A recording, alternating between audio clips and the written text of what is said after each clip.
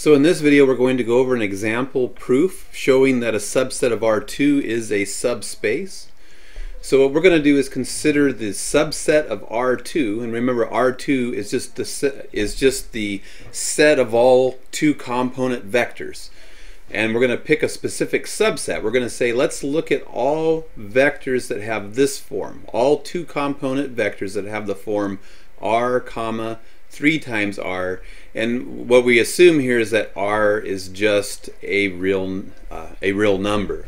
So we're picking vectors of a particular form. So for example, the vector 2 and 6 would have the form R 3R because 6 can be written as 3 times 2, so it has the form R 3R. So all vectors of the form R3R, we want to show that this subset of R2, because not every vector in R2 has this form. For example, the vector 1 and 5 does not have the form R3R. But we want to show that all vectors that have this form a subspace of R2. They form a vector space in their own right. So remember what we need to show from the previous video. We need to show that vectors of this form are closed under scalar multiplication, and vectors of this form are closed under vector addition. So first let's show it under scalar multiplication. So first we want to show vectors of the form R3R are closed under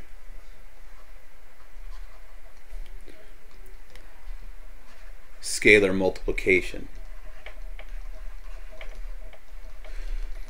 So to do that, we need to pick an arbitrary vector from the subset, and we need a scalar. So let C be a scalar, or just a real number, which is all a scalar is, and let the vector R sub 1 comma 3R sub 1 be an element of the given subset. So we want to look at this and identify, yes, this definitely has this form. So now note, if we do C times, we're going to do the scalar multiplication, C times R sub 1 comma 3R sub 1. So we multiply an arbitrary scalar, an arbitrary real number, times an arbitrary vector that has the form we need. Well, we know how to do scalar multiplication, so this is going to give us C times R sub 1 comma 3 times C times R sub 1, which equals, and so here's where we nail it. We say, we notice that C times R sub 1 could be renamed.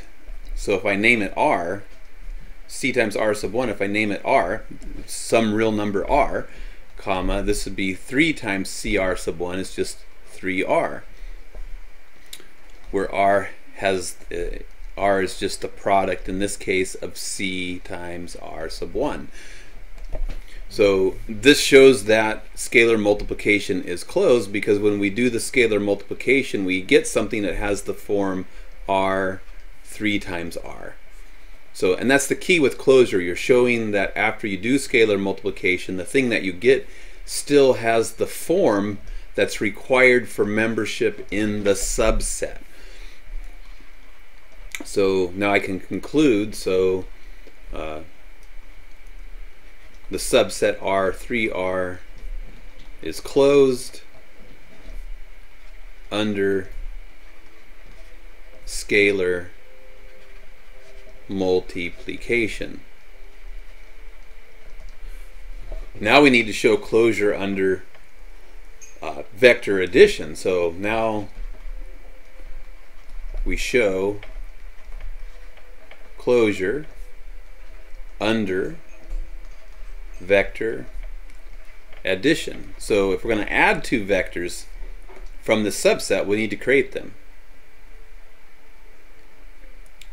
So let's say R sub 1 comma 3R sub 1 and we need two vectors, so let's get some other vector r sub 2, 3 times r sub 2, which are definitely elements of this subset. So I could even go comma here, which are clearly elements of, or they're elements of the subset that has the form r, 3r. Now note that, let's add them. If we do r sub 1 comma 3 times r sub 1 and add it to a vector r sub 2 comma 3 times r sub 2, we know how to do vector addition. We just do component wise addition. So we do r sub 1 plus r sub 2 comma, and then we would get 3r sub 1 plus 3r sub 2 equals r sub 1 plus r sub 2 comma, and we can factor the 3 off of both of these. We'll get 3 times r sub 1 plus r sub 2. And now notice this has the form. This has the form r comma 3r with r equal r sub 1 plus r sub 2. So the vector, the two vectors, when we add them together, the two vectors that came from this subset of R2, when we add them together, we get a vector that has the form required for membership.